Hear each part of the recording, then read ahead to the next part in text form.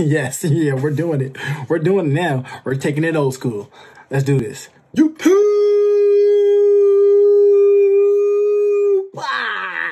What's going on, you wonderful people? My name is Brandon. Welcome back to Crayton TV. So today's quick video tutorial, we're going to revisit Twitch Studio Beta. Let's go. Twitch Studio Beta. So if you're new here and you like this type of video, subscribe if you're new, and let's get to it.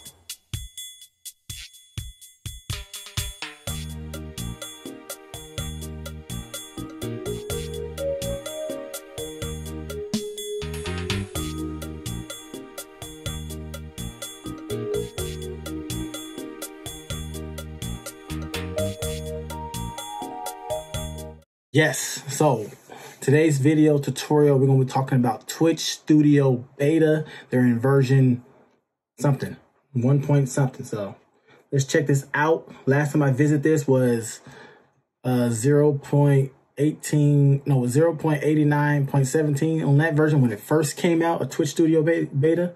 So now if you're first starting off on Twitch, let me get you saying, or you just started off streaming, and you don't want to go through the hassle of using OBS, learning Streamlabs OBS, and you don't want to use the Elgato Game Catcher HD software, and you stream on Twitch, use Twitch Studio Beta. Now let's get to it. So when you open up Twitch Studio Beta, the new version, they're on 0.101.7. A lot of new things in here, as you can see. Now they have added how long you've been streaming for. We're just gonna go over everything before I show you how to set up. How long your session, your viewers, your CPU, your encoder, frames drop, show FPS, how much memory you are using when you're using this application. And they added a lot of features. So to use Twitch Studio Beta, the only downfall is using Facebook Gaming or YouTube. Can't really use it. You gotta stream on Twitch. So that's what's called Twitch Studio Beta. Might want to learn something. You might want to get off Facebook. You might want to get off YouTube, and you want to come to Twitch. Check out the Twitch Studio Beta. This is on the Mac. This will work. So, you have a MacBook Air, MacBook Pro, bigger MacBook Pro, like 15 or 16 inch, iMac, Mac Mini. You want to use Twitch Studio Beta.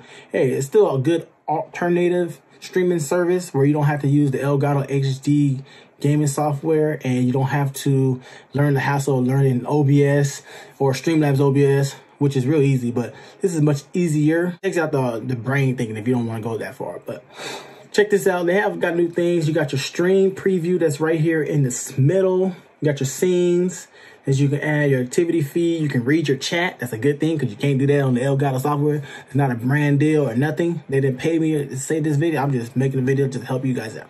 But you can see your activity feed when people subscribe, follow, send you raids, everything will pop up right here in your activity feed. You can read your chat, change your everything else. I like what they have updated on this app. You got your start stream. You can edit your layout, how you want things to be set. You have your main screen right now, what you see, your be right back screen. You got your chatting screen and all that other stuff. You can change your description right here. You can edit your stream, put your tags, stuff like that, what game you're playing. I have a whole lot of stuff down here. So you got your mute stream, you can unmute if you want everything else. Right now, if you turn it on, they'll be muted so they can't hear, or doing some outside talking and that stuff. You got your mic that's right here listed, whatever mic, your primary microphone, and you can change and all that other stuff. You do have, what is this one? You got your cameras. Oh, this is where you change your individual cameras and sound check and everything else. Make sure your audio is sounding pretty good. Yeah, it's actually they got a whole preference thing right there. That's nice. Basically like your mixer settings, what you're using, OBS or Streamlabs. Now, you can change your application. If you click on your main screen, there's a new feature right here. This wasn't here before. Probably was, but last time I done one of these videos over like 9 months ago. So if you're just starting off on Twitch, streaming itself, and you want to stream on Twitch, Twitch Studio Beta can get you really started. The Elgato software, it does work. You just only download with the Elgato software. You can't read chat. You gotta use your phone or your iPad to go back and look at the chat.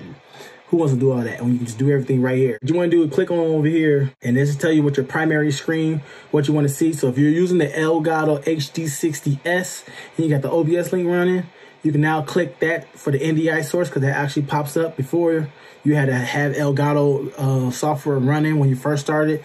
Now you don't have to anymore. You just make sure you got your Everything's set up. If you're using the Elgato HD60S, hit NDI source and the OBS link should connect. Boom, get you started.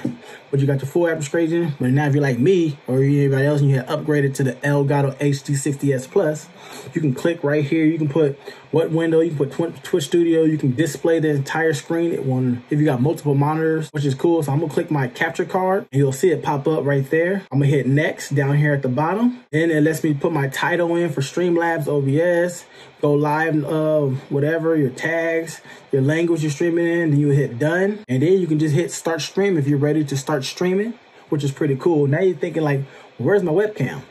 This little button that's right down here, I turned off the webcam. I'll turn it back on. There it is right there. See, I can move it right there. And the good thing that they changed now this time with the webcams is like if I go back go to edit layout, now you can change what you see on your layout. They got up here, you can crop stuff, you can cut things out, copy and paste right here. So like you got your alerts up there, wherever you want to, you can add your alerts. You can add layers, you can copy and paste layers just so they can stay above and on top of each other, which is really good. So you don't have to keep going back, adding, just copy and paste. So if I go to webcam, I can now change, I can add a border to my webcam if I want to. I can resize the border. Like if I edit border right here, if I edit border, you can see, if you look at the border, right now I can see how much of the border you put in there or whatever you don't want in there, how much rounding or how square do you want it. You can change the border color. So I'm gonna change it to, you can change it to whatever your theme is set up. You can change it. Probably could have done that before. Don't remember because last time I made this video was about 9 months ago. So you can also add a chroma key. If you're using green screen, you can add a chroma key. If you want to use that, you can add a color filter. There's a lot of stuff that's in here. Your game capture, you can change what do you see on there, like your panels. You can add a border to your game capture. A chroma key to that if you want to. I don't know why you would add a chroma key to your game capture, just in case you wanted to. Background color, wallpaper. There's a lot of good, interesting things that's in here. And then once you finish, all done and said, getting everything set up, I'm gonna hit save. Saves it as is. There you go, right there. But right now we're gonna turn off the webcam. But you can see the gameplay. Look up here at the top. If I hit start stream and went live right now, which you can follow me on Twitch. Across the screen right there. But you got your session, how long you been going, how many viewers, total CPU. Right now, the reason why you see my CPU so high because I'm screen recording, but normally it's never that high. It's probably like, I normally get about 5% maybe or less. Sometimes I use it. So it shows frames, so if you're, how many frames you are dropping, memory, how much memory you are using. But you gotta sign into your Twitch. If you need help with this app, can't click on help, but basically everything is right here. You can change all your settings. You can set up everything literally right here. You can read your chat and everything else. You probably can add, let's see, click over here. You probably can't, yes, you probably can't add for your background music and your background everything else. But I do like this because if you check this out, when you click on these little preferences, you can change individual audio sources, default speakers.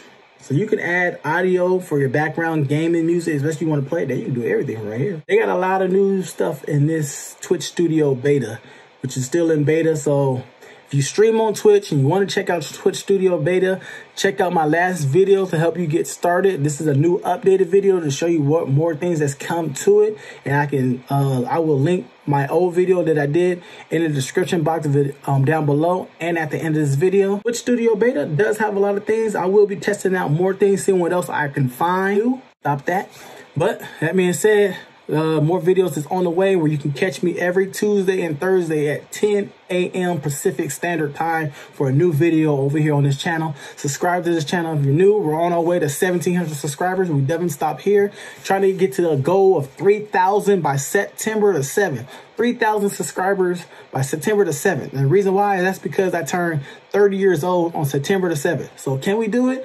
I don't know, but let's try it out. 3,000 subscribers by September the 7th. I turned 30. Hey, and that being said, but I hope you did enjoy this video. Like this video, subscribe if you're new. Twitch Studio beta, pretty good app. Might be using it, testing out some other things. God bless everybody.